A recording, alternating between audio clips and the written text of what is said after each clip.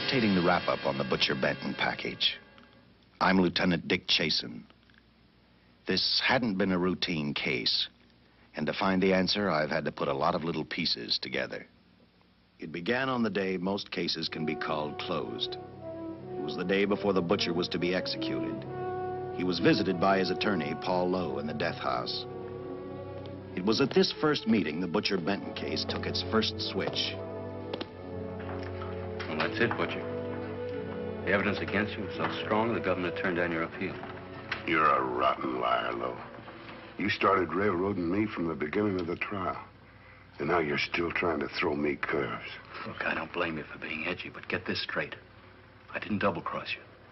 I never worked harder for a client. You mean you never worked harder for a client to get him sentenced? You were a fool, Butcher. If you hadn't tried to double-cross Squeamy Ellis and Joe Marcelli, they wouldn't have turned state's evidence against you. But you had to get greedy. You wanted to keep the whole $600,000 for yourself. Well, the boys got sore, and I don't blame them. It was all your idea. You planned the whole job. You hired us. When you found out I'd staged the money, you decided it was time for me to die. You got those two crumbs to turn state's evidence on me. You stinking rotten mouthpiece. We both know that isn't true, Butcher. Now, look, what's the sense in not giving me the money? It's not going to do you any good. Well, I'll have the satisfaction of knowing that none of you three crumbs are going to spend it. What about Eva? Don't you owe her something? You tell me where the money is, I'll see that she gets your share. I've got a different idea. I'm going to kill you and Squeamy and Joe. Then I'll take care of Eva myself. You thick-headed ape, you're going to die tomorrow. Remember what I said?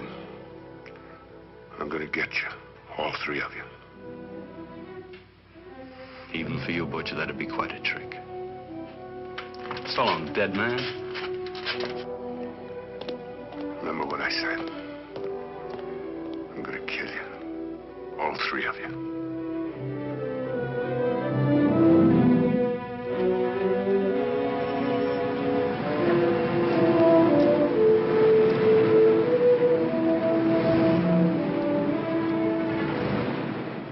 Back in Los Angeles, two men sat in a bar room listening to a newscaster tell his headline story.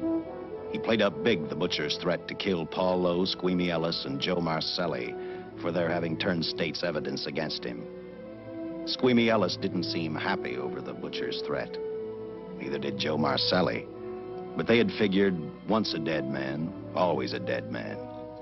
But this was one time everyone was in for a surprise, including the entire police department.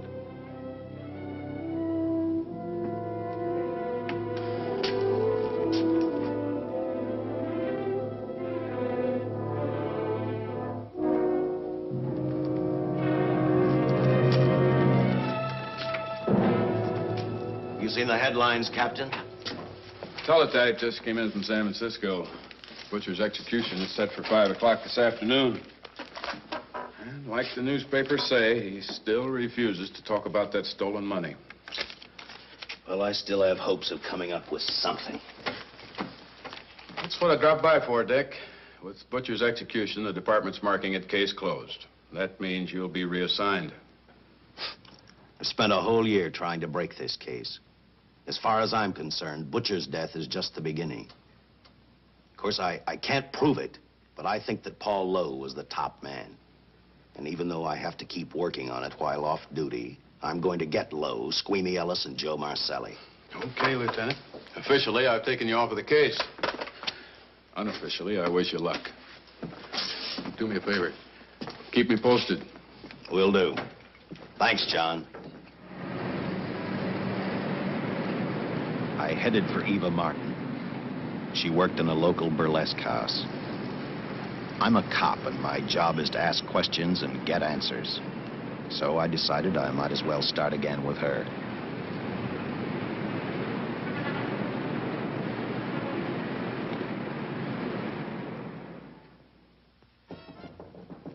Come in.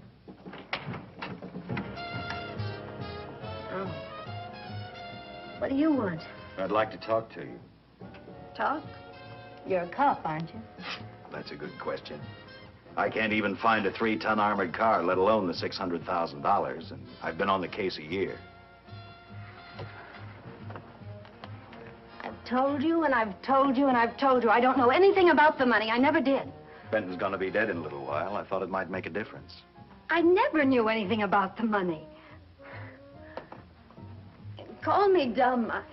I didn't even know Charles was in the rackets until the trial. Now, take it easy, kid. You're on, Eva.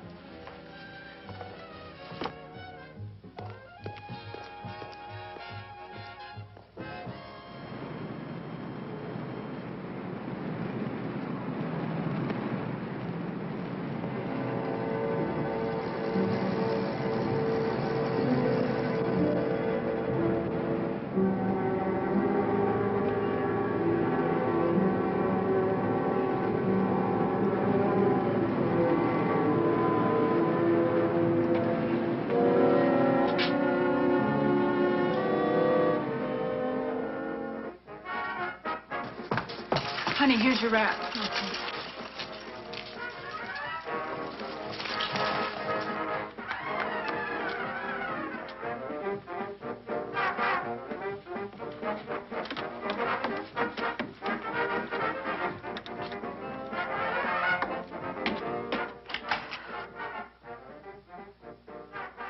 A few moments ago, Butcher Benton, without revealing the whereabouts of the $600,000 stolen in the armored car holdup, paid for his crimes against society in the gas chamber at San Quentin. Now for a look at the international scene. Today... Come on, baby. Don't waste tears on Benton. I feel so badly about Charles. If I'd known, maybe I could have done something. How about a drink? We could both use one. An artist can't drink while she's working, Paul. Boy, see.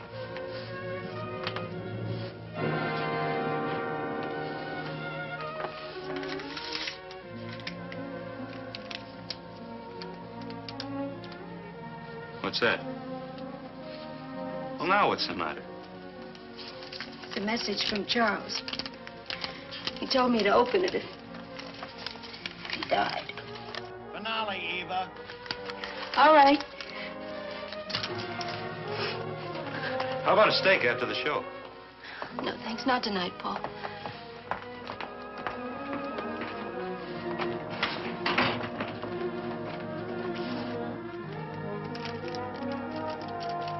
I didn't find out until much later, but Paul Lowe, in opening the letter the butcher had given Eva, found a map outlining a section of the city sewer system.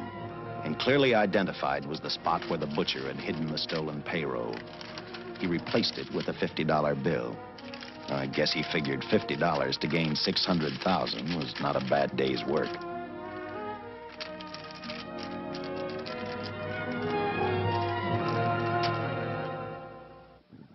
And a few hundred miles away in San Francisco, the case took another switch, which turned the next 72 hours into one long, hideous nightmare. Dr. Bradshaw, a distinguished biochemist, was making preparations for a final experiment which he hoped would lead the way to a cure for cancer. He'd been successful with laboratory animals. The last step called for a human body. And Dr. Bradshaw's assistant quickly made a deal with a local mortuary and returned to the laboratory with the dead body of Butcher Benton.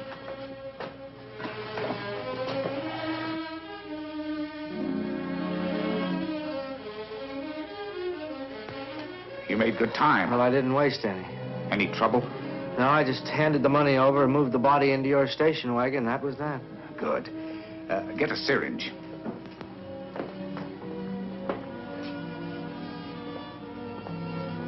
He's in good shape. Well, I hope so.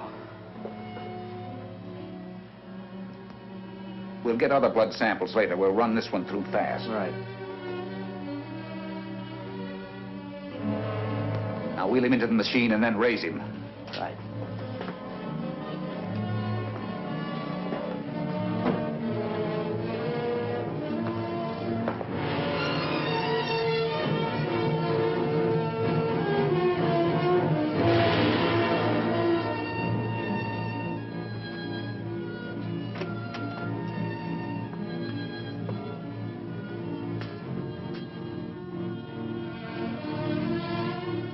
Ready?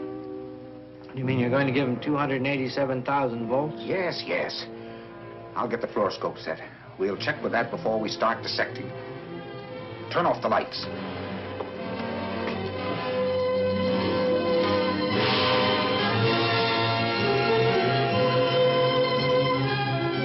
There you are, old boy. If you respond properly and my theory is sound, you'll be more famous dead than alive. Throw the switch.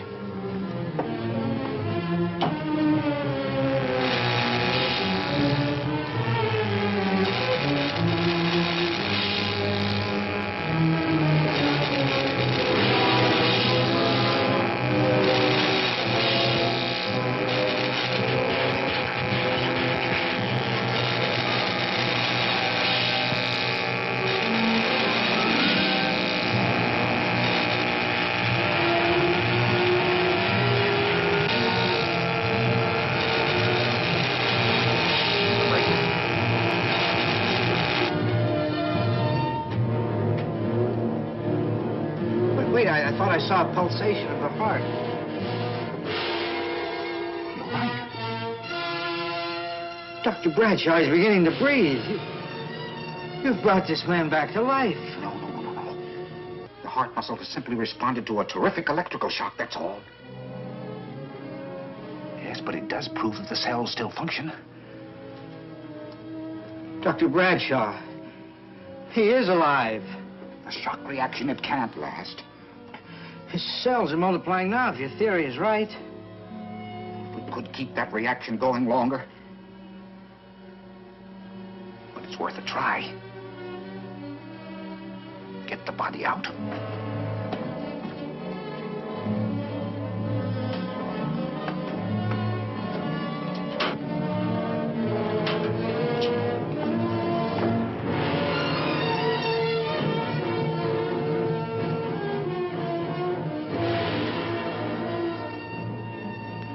Get some adrenaline from the supply room. Some amyl nitrite, too. Hurry, hurry.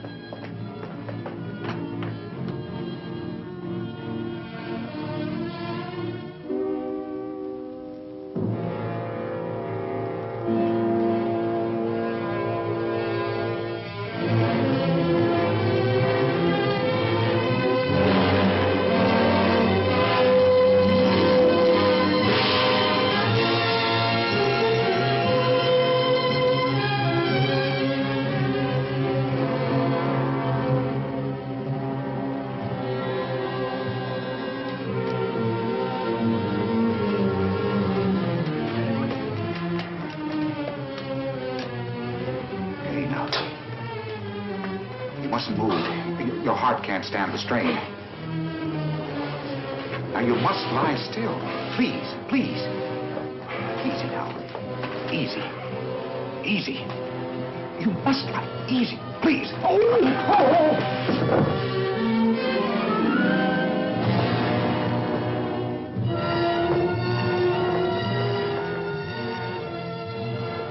Dr. Bradshaw's experiment had given life back to the butcher. He tried to talk, but the electrical voltage had burned out his vocal cords. Yet it hadn't destroyed his brain. He knew who he was. He knew who he hated. As he stumbled about the room, I think he thought only about one word: kill Lowe, Squeamy, and Joe Marcelli. The tremendous electrical voltage that Dr. Bradshaw had given the butcher had increased his cellular structure to the point where he was no longer a man. Dr. Bradshaw's experiment had created a vicious, brutal animal with an almost inconceivable amount of strength. Dr. Bradshaw must have believed the butcher's regained life would last for only a few minutes. Therefore, instead of calling for help, the doctor decided to handle his creation alone. Now, easy, Benton. Just relax. I'm a doctor. I want to try to help you. Do you understand me? You're in my laboratory. The execution was carried out and you were declared dead. I tried an experiment on you and brought you back to life, although I didn't intend that. Now, you've had a great shock. Now come and sit down. Now, be quiet. Now, come and sit down. Take it easy. That's the boy.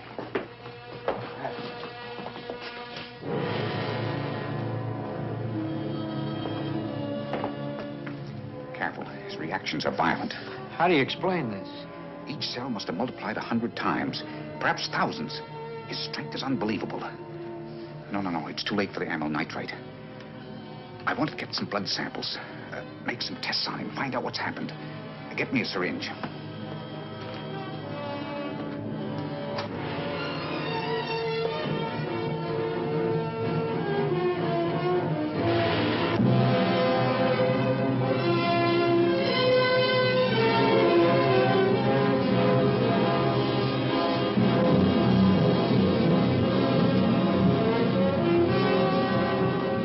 Why won't the needle penetrate the skin?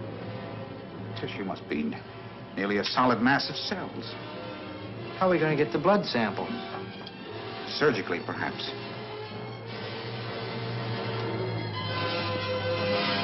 Now, take it easy. You can't leave here now. I'm responsible for your being alive.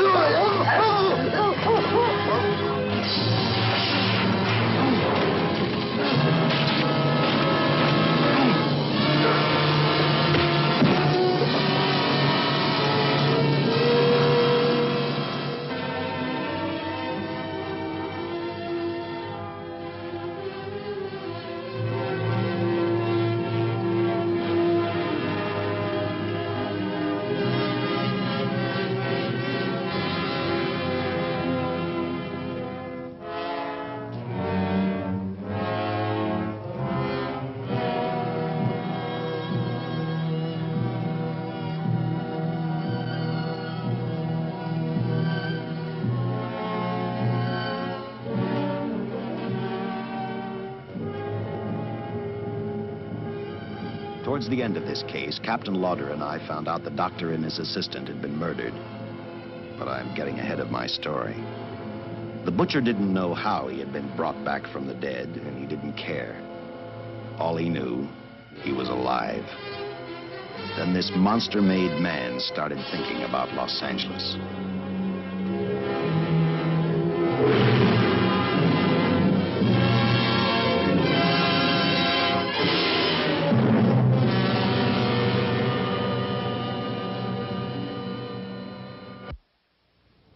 On that very night back in Los Angeles, I decided to stop playing detective for a little while. I went to the burlesque house to ask Eva to have dinner with me. After all, the butcher was dead, and if I got lucky, sooner or later, I figured Paul Lowe would lead me to the stolen payroll. In a way, that possibility made me even feel better. It's not fair to watch the show from backstage. Next time, I'll pay admission. I take it by that remark you like my routine. Yeah, you're pretty good. What I can't figure out, though, is why you stay in a place like this. It shouldn't be hard for someone like you to get a job in a class spot.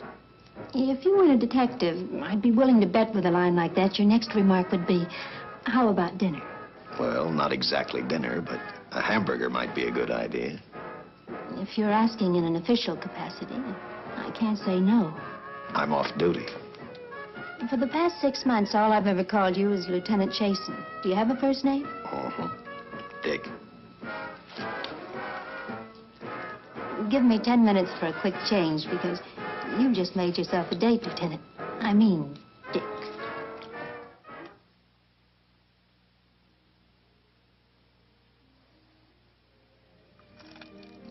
You know something, Dick? I haven't had hamburger in the front seat of an automobile with a guy in a lot of years. Well, from now on, we'll do it more often. It's funny. I always figured a policeman wasn't really a human being. I mean, unless he was arresting someone or trying to solve a case, he was unhappy. Shows you how wrong you are. In fact, everyone on the force gets fed up occasionally with the job they do. Maybe we're more human than anyone else. We see so much trouble, we get to hate the word. But as long as the world's filled with people, there'll have to be men who enforce the laws. What made you join the department? Now, who's making with the questions? No, honest, I'd like to know. Well, it's really a very short story. When I got out of the Air Corps, I knocked around for a while. Well, I went to work for an oil company. One day, I went back to college on the GI Bill. Just before graduation, I noticed all about the police department exams. Seemed a pretty good thing to do with your life, so I took the exams, passed, then went on from there. If I ask one more question, will you give me a straight answer? Try me.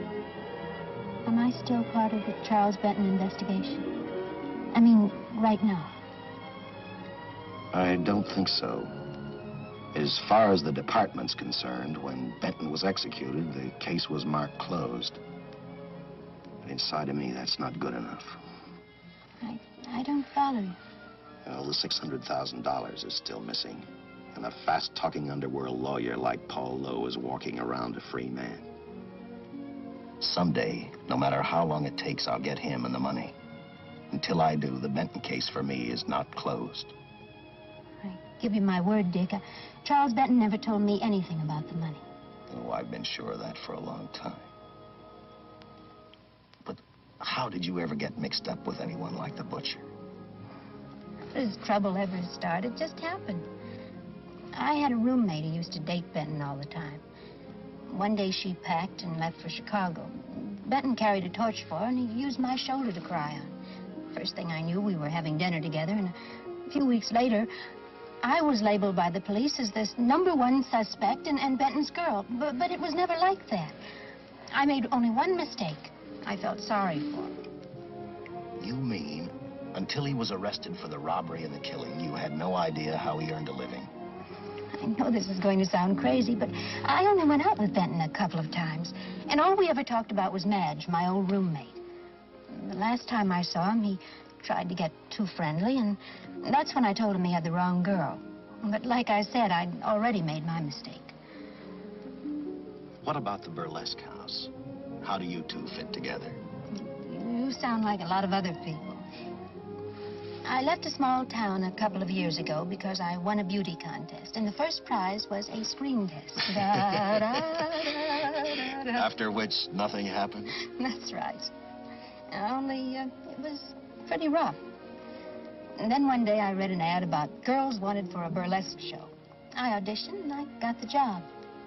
You know something? It's like any other job. If you're looking for trouble, you can find it even in a schoolroom. Well, when the screen test didn't work out, though, why didn't you go on home? Well, first you have to have a home to go back to. My folks are dead, so Los Angeles was as good as any place else.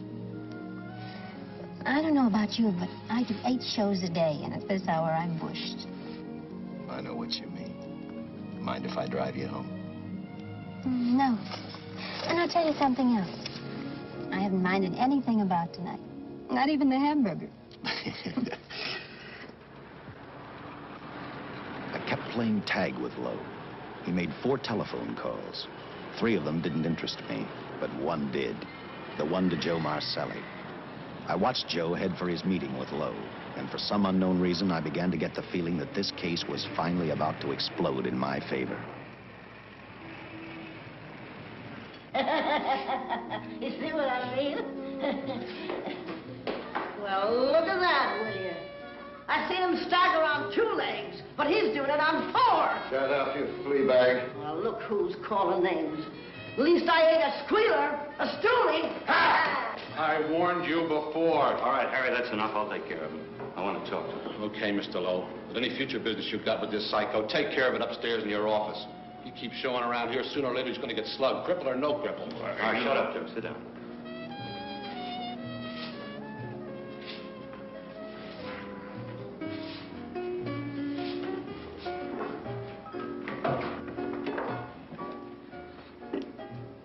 I need a shot, bad. You'll get one after I talk to you. You sober enough to understand? Yeah, I run out of dough. No wonder. Look at you. You used to be the best torch man in town. Now, I don't think you could crack a safe if you knew the combination. No jobs. Nobody wants me since I turned stakes on Benton. That's your doing. You talked me into All right, it. quit crying. I got a job for you. If you can stay off that stuff long enough. You know I can if I've got a job. How much? What is it? There's $2 grand in it for you. Where? Right near where he pulled the job. You interested? $2 grand ain't much out of 600,000. There'll be other expenses. Besides, that money's plenty of it. Now, you want it, or do I get another boy? I'll do it. How soon do you want me to go to work? Set it up for tomorrow night. Call me before noon. I'm going to the races. 1. And that's all. The job's over.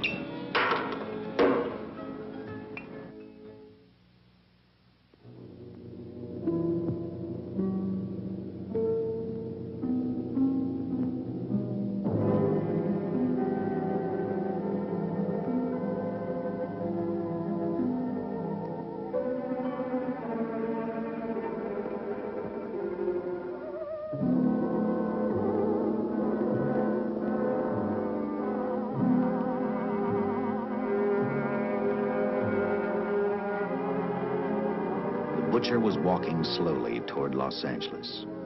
He'd traveled through wooded hills to prevent being seen by anyone. Finally, he came to a quiet road. He stopped to get his bearings.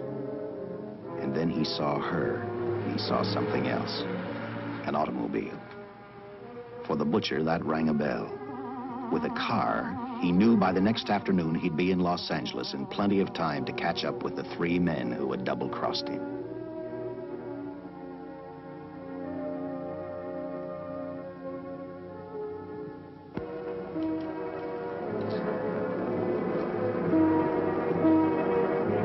You're a real gentleman to be helping strangers in distress. I hope you don't mind me using the babe here as bait. Quite a dish, isn't she? But that's what she gets paid for. Bait, that is. Yes, sir. She's a real shaker artist of my outfit. Carnival man myself. Just call me Connie. Yeah. Well, Flynn, we're in a little bit of difficulty here. Got a flat tire, brand new car, no tools in the back. Why, some of these dealers make my carnival grifters look like babes in the woods.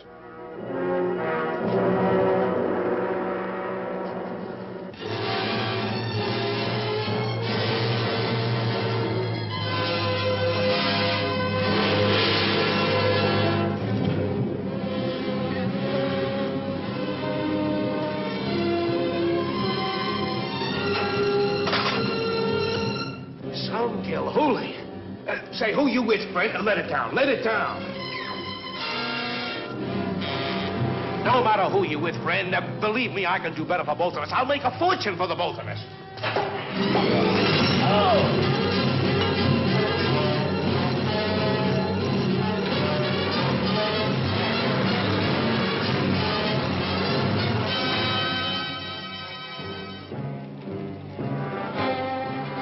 An hour later, the San Francisco Police Department sent out an APB. Squads were sent to various parts of the countryside.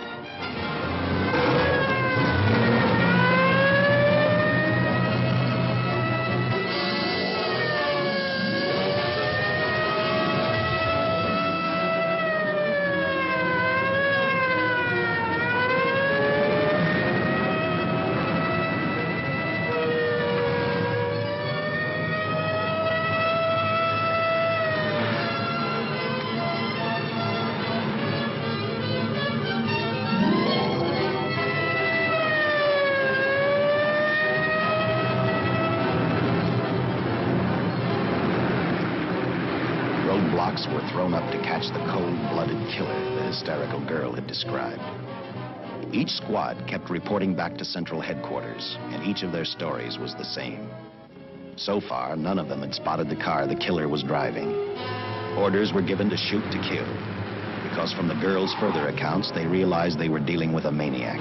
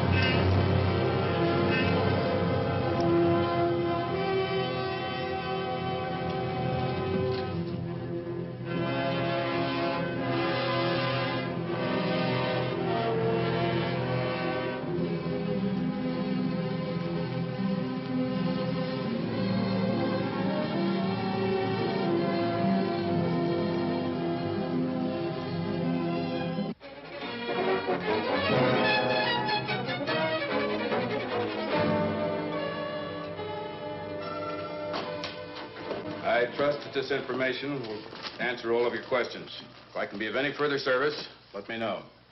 Sincerely, J.I. Louder, Captain Police, L.A. Another all points from CHP, Captain.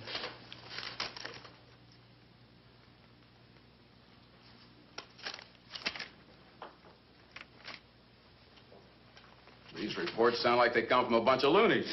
You sure do. There it is. Sergeant. Yeah. I want Lieutenant Chasen to look these over as soon as he comes in. All right, Captain. The next morning, I read the stories of the brutal murder of the 2 police officers.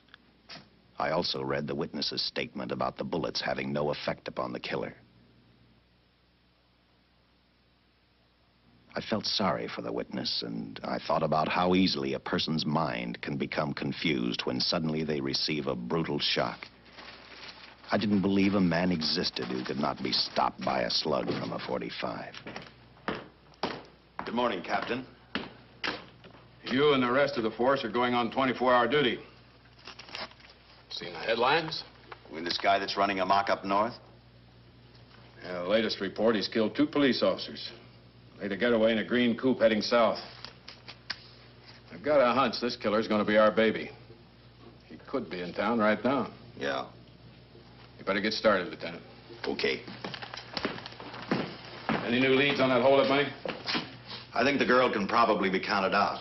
If any of the others are wise, they're keeping mighty quiet. Let it ride for now.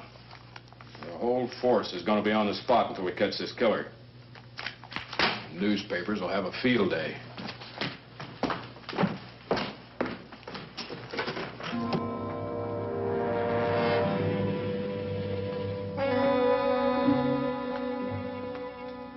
We were wrong about 2 things. The killer was already in our city, and we didn't know he was Butcher Benton. He headed straight for Eva Martin. He went to her dressing room to get back the map he had left in the envelope with her. He wanted first to check his money, then catch up with Lowe and the others.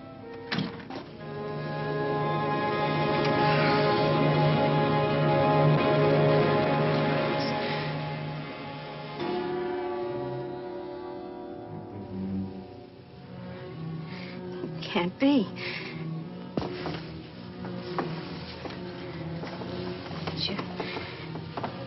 You do look like him. Only different somehow.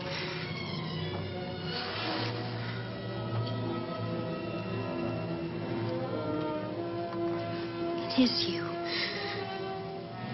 Why didn't somebody tell me? What's happened, Charles?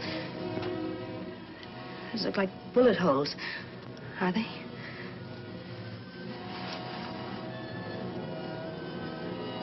There's not even a mark.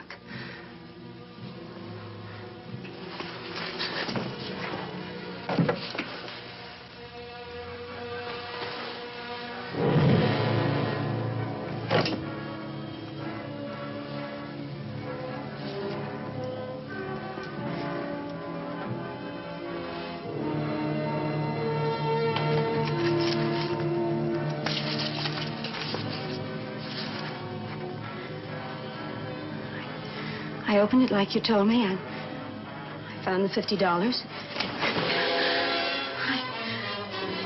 I didn't know why you left him. Oh, Paul didn't know why he was here.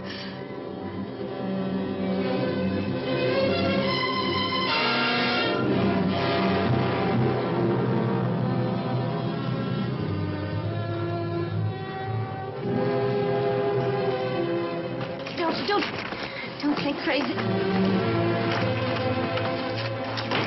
The name of Paul triggered his hate. He left her dressing room and started for Squeamy Ellis and Joe Marcelli's place. Because he knew, with them out of the way, Paul Lowe couldn't open the strong box where the money was hidden. He thought of Squeamy and Joe first. He was saving Paul Lowe for last.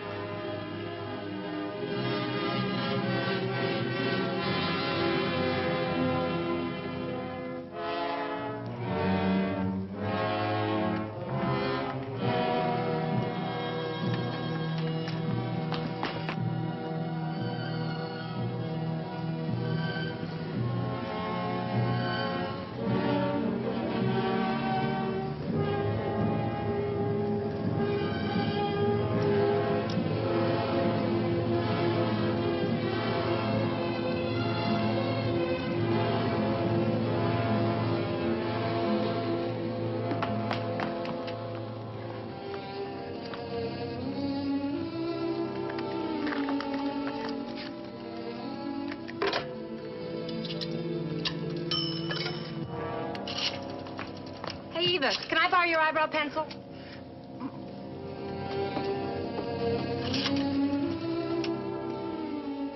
Operator, get me police headquarters. Lieutenant Chasen, please. When do you expect him? Well, tell him Charles Benton is alive, and even bullets can't stop him. I'm not crazy. Just say a friend of Charles. He'll know.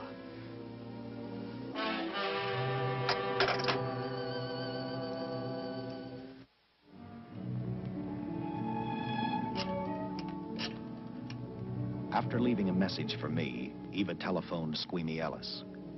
She tried to tell him the butcher was alive and on his way over to kill him. Squeamy didn't believe her, and in a way you couldn't blame him. Who in their right mind would believe a man had returned from the dead? What Squeamy actually believed was that the butcher, before his execution, had hired a killer to carry out his threat.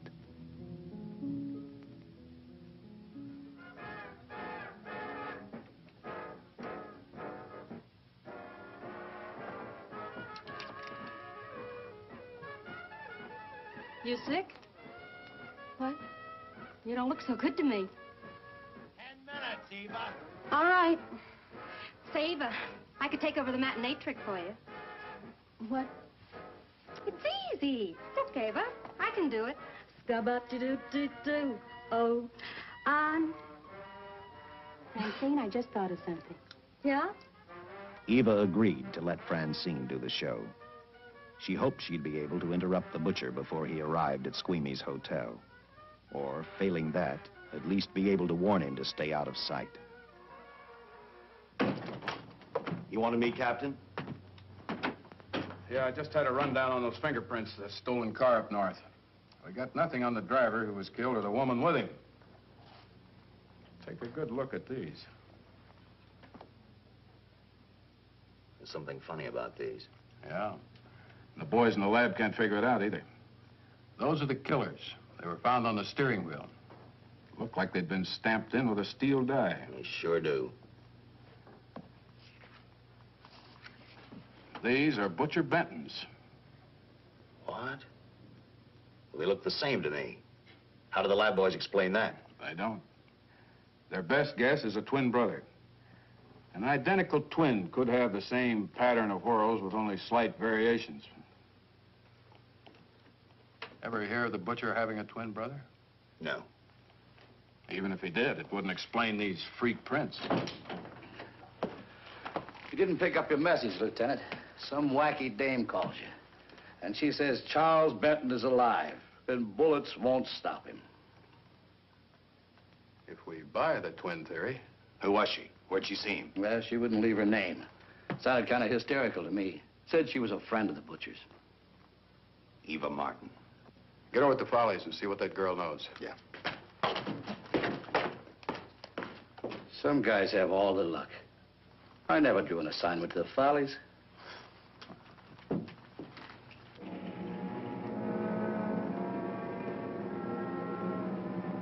Meanwhile, the butcher headed for Squeamy's hotel. He didn't seem to be in any particular hurry. Actually, he seemed like any normal person, on his way to work or on his way home.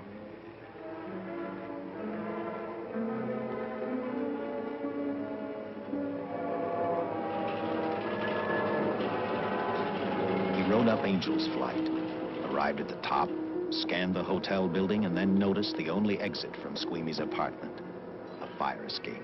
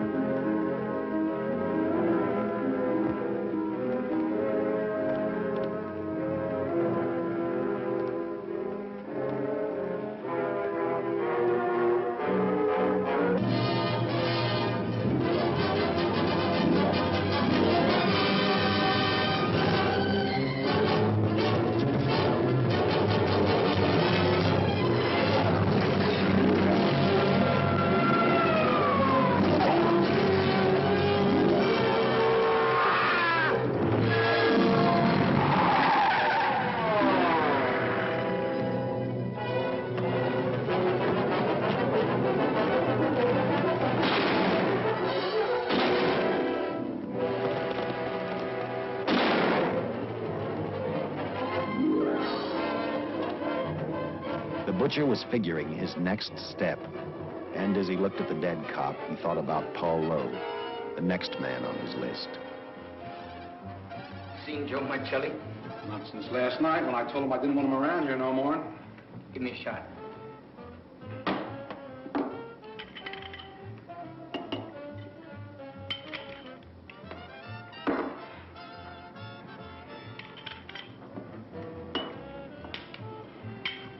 Look, I need help. Just found out that Benton's hired a killer to get me. He's after Joe, too. Well, then drink up and get out. I don't want no trouble around my place. You're a real pal. Drink up and get out, I said.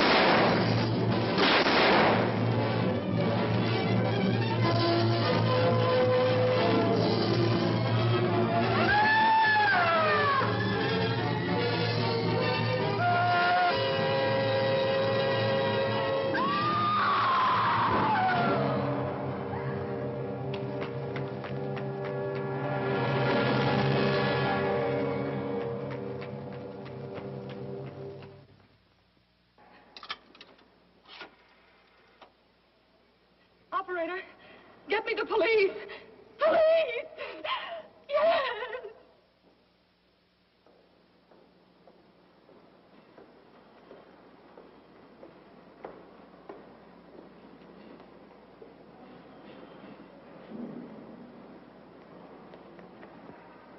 What's happened? A guy named Squeamy got thrown from the 5th floor. He's deader than a mackerel. Customer of mine. You mean Squeamy Ellis? Yeah, that's it. Just Squeamy. No one else was killed. Ain't one enough?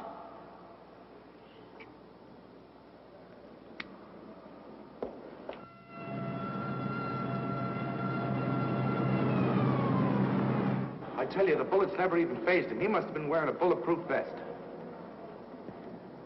God help us when the papers get a hold of this. Keep an officer on duty here till you hear from me. We'll get a stakeout on Joe McHale. I'd like to talk to Joe. Lauder, I'm going to call San Quentin. Suppose Benton is alive. Every available man's been put on the case now. Yes, sir. All right. All right. Anything new? Report on Dr. Bradshaw, owner of the station wagon. The San Francisco police located his laboratory in the basement of an electrical power receiving station. Bradshaw, what's he know? He's dead. And another man, too, his assistant. The lab is a shambles. But now we're getting some action from San Francisco. Benton's body never arrived at the mortuary where it was supposed to go. An attendant there finally broke down, admitted he picked up some quick cash by handing the body over to a man he was unable to identify. The man was driving a station wagon. Blasted man, the chief's on my neck, and the commissioners are on his, and the mayor's on theirs. Now, am I supposed to tell him that our killer is a dead man? They found a notebook in Bradshaw's lab. It ties his experiments in with a Professor Dwiggins at Caltech. I hope to hear from Dwiggins soon. Captain, report from the valley on a hysterical woman. Reports the presence of the killer. There's the location. Let's go.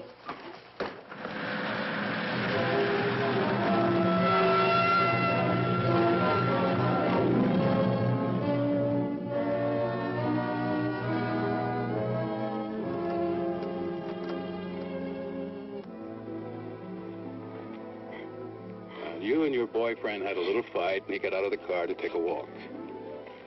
You noticed that he walked down toward the sump area in the direction where you'd seen those lights a short while before. What happened then, miss? Please try to tell us. Well, I just sat there a few minutes, I guess. I was pretty mad. Then there was a loud crash, like heavy metal, sort of, from down here.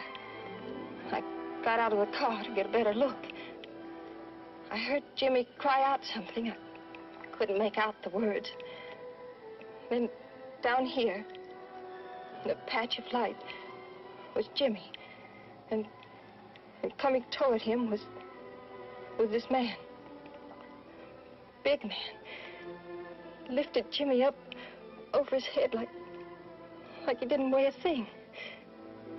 Jimmy screamed. Just once, before he broke Jimmy's back. I heard it snap, not far away. Then I started running till I found this house. They let me use the phone. Thank you, miss. We'll see that you get home right now. O'Malley, see that the young lady gets home all right. Paul Lowe, while driving to his office, heard a radio commentator report the murder of Joe Marcelli. And what shocked him most was when the broadcast identified the killer as possibly being the butcher. Lowe headed straight for Eva Martin at the Burlesque Theater. Oh, you gave me a start, Mr. Lowe. What are you doing here? Where's Eva? Oh, I'm taking her place. I'm going to wear her costumes. What's it to you? I asked you, where's Eva? Hey, don't get physical. Well, watch your tone of voice, Buster. I told you. Little Eva isn't here. I could see that for myself. Where is she? She's at police headquarters. That's where she is. Yes, sir. No, sir. Captain Lauder's still with the mayor. The killer dropped out of sight. He was last seen in the Hollywood area. Yes, sir. We know he's dangerous. Every angle's being covered. Yes, sir. I'll tell him.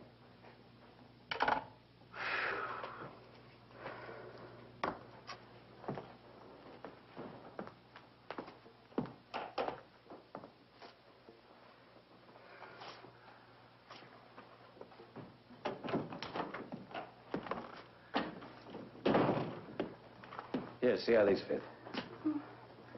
Low heels. I'm sorry. It's the best our wardrobe department can afford.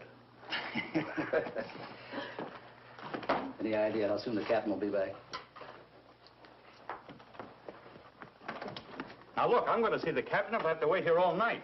Paul. Paul, Charles killed Squeamy and Joe. Joe, too? Benton? He's alive. I saw him, but nobody will believe me. I'm checking it. My guess is whoever killed them is on the trail of the money, Lowe. Now, maybe you better start talking if you know anything about it. I don't know anything. Did the butcher have a brother? No, no brother. It was Charles. I saw the tattoo on his arm. Look, I demand police protection. Where's the money, Lowe? You heard me. I demand protection. I know my rights. We put stakeouts on your office and home. Well, that's not enough. It's enough as far as we're concerned.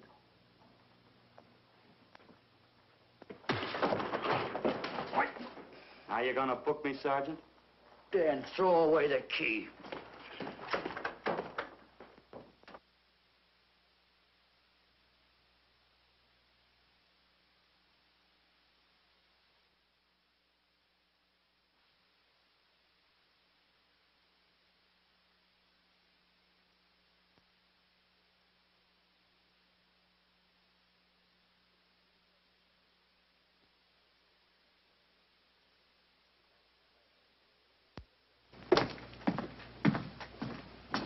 Thank you.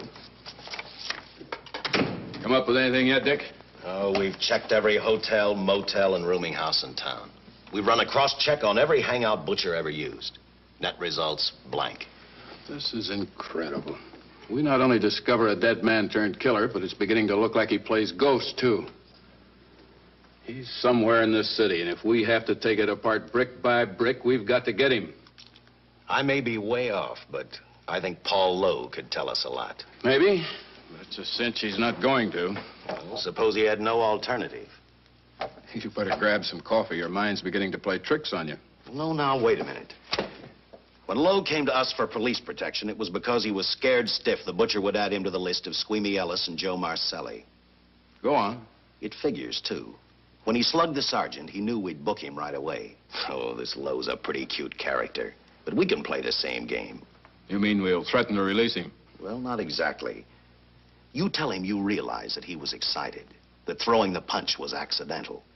Tell him we're not going to make a charge, that he's completely released. Lieutenant, you know we can't do that. Lowell made his first mistake when he hit the sergeant, and that'll get him a year. As far as the department's concerned, at least it's a small victory.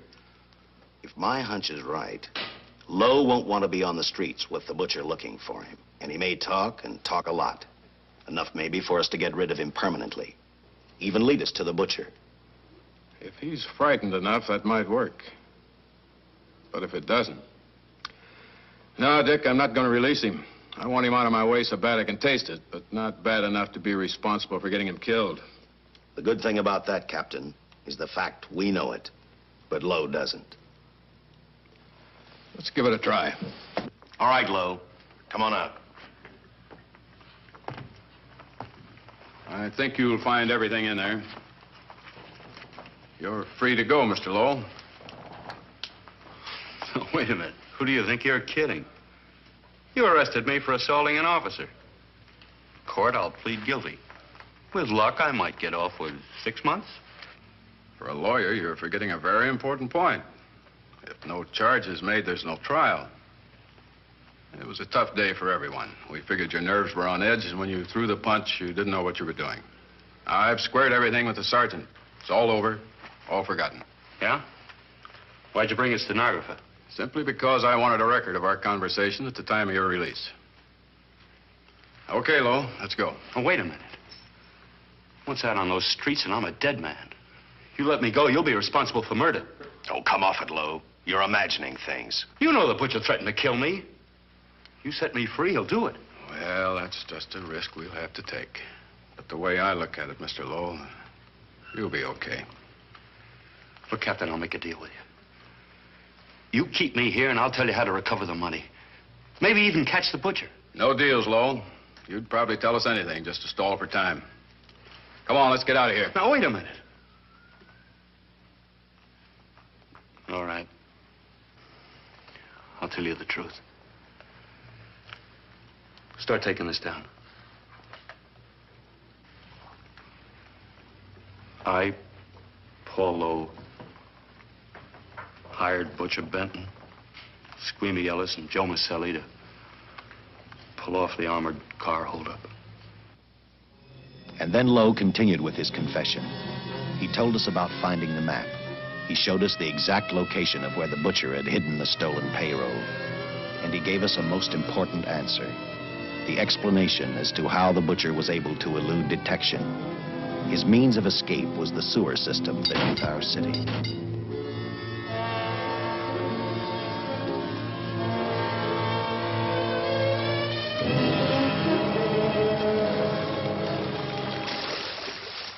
The department went to work fast. Every police squad in the city was detailed to cover a specific area. Every entrance and exit to the Los Angeles city sewer system of 700 miles was covered. Captain Lauder and I, along with several other squads, headed for the entrance where, according to the map, Butcher had hidden the money. Our job was to stop him, and that made me think of one specific question. When we found him, could this monster be stopped? I, for one, wasn't sure.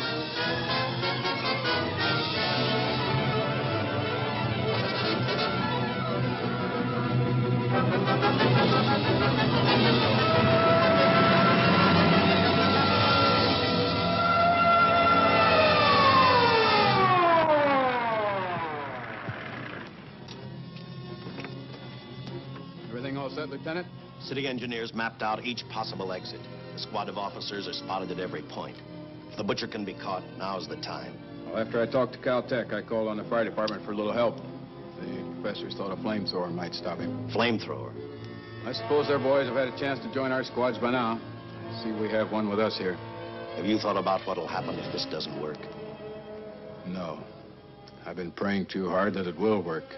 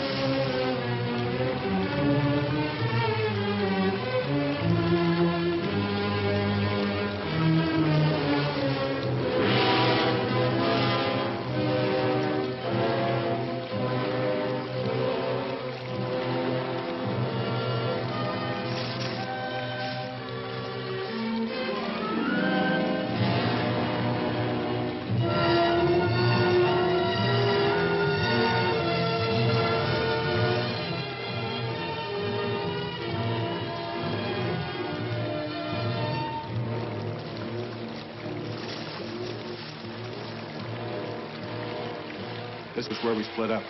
I'll go straight ahead.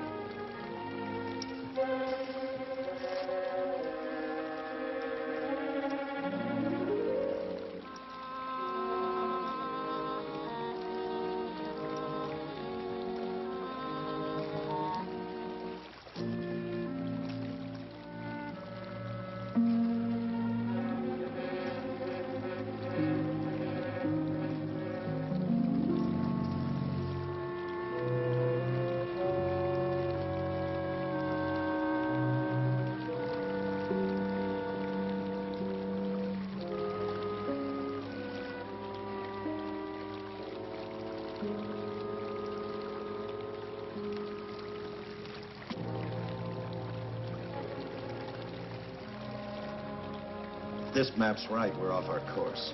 You'll have to backtrack.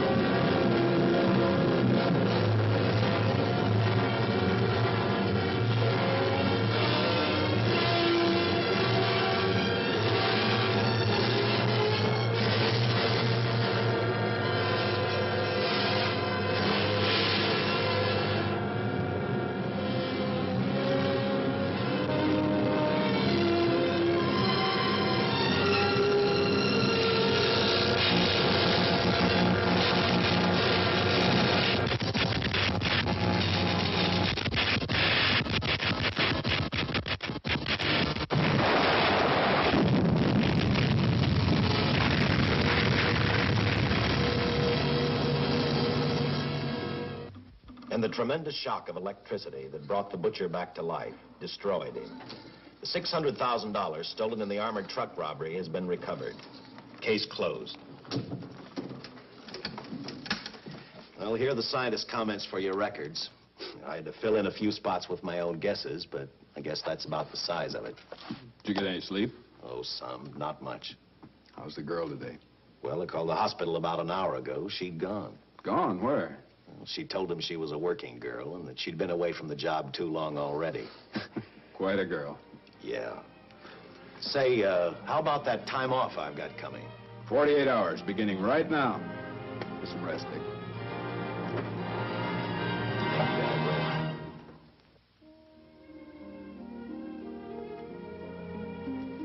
know something, Dick? The past 72 hours seem like a bad dream. That rest in the hospital today really gave me a new lease on life. Now that it's over, I can't believe it actually happened. The important thing is to remember it is all over. I suppose you'll be assigned to another case. I'll have to give up hamburgers in the front seat of the car for steaks in a restaurant. No. I've thought about that. In fact, I decided to do something about it. I started by talking the captain into a short holiday, and just about an hour ago, I got you fired. What? What did you do that for? I figured that being my wife would take up all of your time. Even if I wanted to say no, I couldn't. You're not supposed to say no to a detective. I figured that, too.